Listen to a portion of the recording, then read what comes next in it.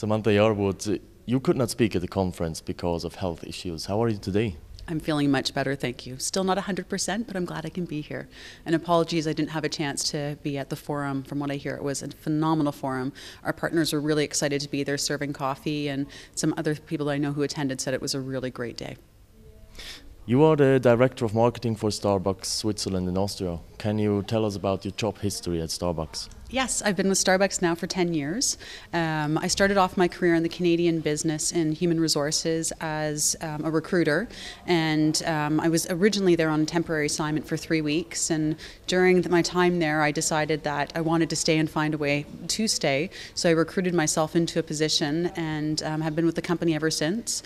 My time at Starbucks has been it's been amazing. I've had a lot of different opportunities and experiences and have had a chance to do a number of different positions and everything from finance to strategic planning to marketing, which is the role that I'm in right now, across a number of different business units from food service to licensing to consumer packaged goods, and most recently as the Director of Marketing and Communications in the Swiss-Austrian market.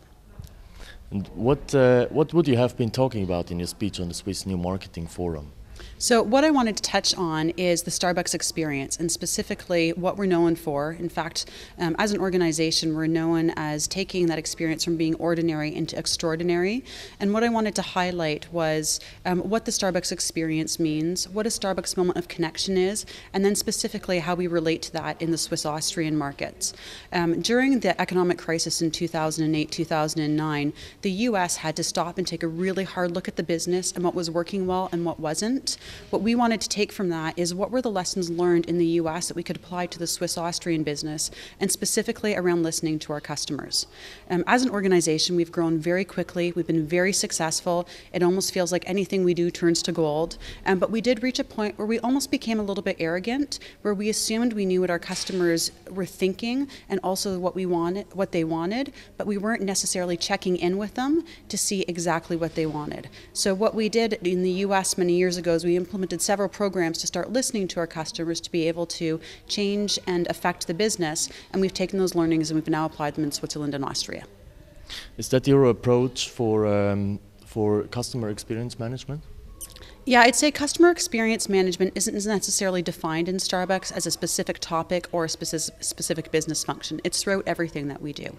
And what that really means to us is how do we listen to our customers and how do we react to our customers' needs? So what we've done in Switzerland is we've implemented several things over the course of the past few years to be able to not only quantify what our customers' needs are, but to also engage with them on an ongoing basis. So some key things that we've put into place are on an annual basis, we do some customer research.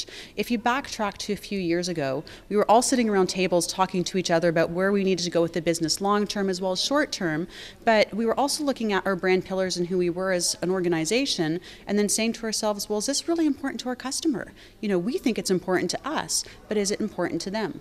So we did some research to understand what our customers wanted from us, but then we also thought we don't want to just do it through asking customers and non-customers through specific methodologies. We want to do it in more of an informal method.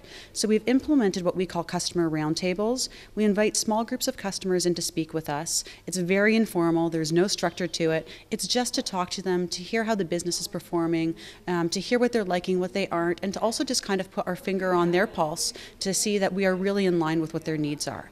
There's also a few other tools that we use. Starbucks as an organization has something that no other brand or organization does, and that's passionate partners. When we say partners, we're talking about the employees. But those front-of-the-line partners are interacting with our customers on the daily basis, and they know our customers better than we do. So we also invite them in to talk about different topics, to work on projects with us, to get their feedback, and they really help us to not only develop new ideas, but to also help us course correct if we're kind of off path. What are other consequences for Starbucks marketing and social media? I think the biggest piece for us is by listening to our customers' needs is we need to be able to react to that. We also need to be able to deliver on it, but where it really impacts us most is through product, it's through experience, and it's also through sometimes changing the path that we're on or course correcting where we're at. What does one-on-one customer engagement mean? One-on-one customer engagement to me is about each individual person's moment connecting with the customer and really reacting to what that customer wants. As individuals, we all have specific things that we like. So for example, when I go into a store, regardless of where it is, whether it's a Starbucks or another company, is I want somebody who's engaging, who's talking to me, who's really building that personal interaction. Whereas I have some friends, for example, that they might want to be in a store and they might want to get in as quickly as they can and out as quickly as they can. And one-on-one customer engagement is about delivering on that specific customer's expectations, but also providing them what we call an uplifting experience in their day, so that it's a positive interaction so they leave feeling a little bit better. And potentially by them feeling better, they're going to create a more positive effect to the next person and create what we call a ripple effect. Can you explain the concept of My Starbucks Idea? Yes, so my Starbucks idea is exactly everything that we just talked about. Is the idea behind it is to allow a forum for our customers as well as partners to provide us their ideas.